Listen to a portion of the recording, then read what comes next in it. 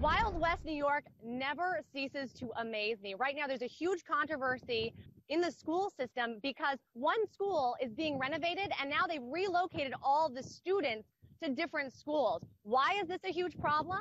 Well, because some of the students now have to walk 15 blocks further to get to school. The students that have to walk 15 blocks further, they're between the ages of 5 and 7. And the parents are really upset. So when I got here, the police had just moved the parents from in front of the school where they were protesting, which is St. Joseph's, to a different location away from the school because they said that it was too chaotic, that children were upset. So the police literally moved the parents.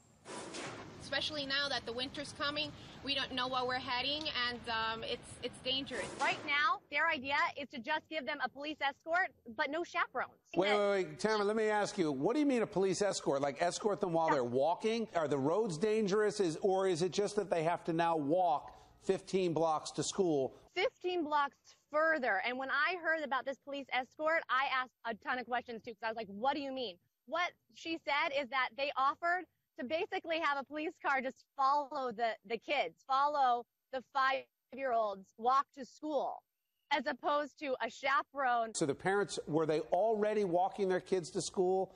And the issue is now they are far enough away from the new school that isn't being renovated. They're on that border. You have to be 2 miles away in order to get bus service. Where's the city government? Where's the Count? Where's Count Wiley? What's going on? After coming to the protest, I got in my car to keep chasing this, and I ran into Count Wiley, who, like you said, is running for mayor. The mayor is at the town hall. He's not here. He was standing in front of the current mayor's home with a megaphone, a drummer, and about 20 people. Of course. And they were yelling into the mayor's house that the mayor needed to answer these questions.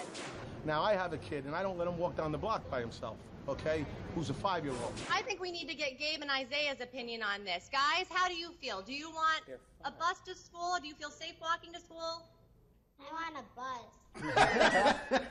For now, it's the first day of school, and we're going to walk 15 extra blocks home, and still no solution in sight. Well, you know, we constantly talk about childhood obesity. Well, it's great that these kids are getting exercise.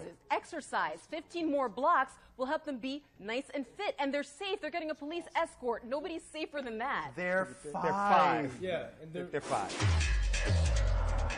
Is this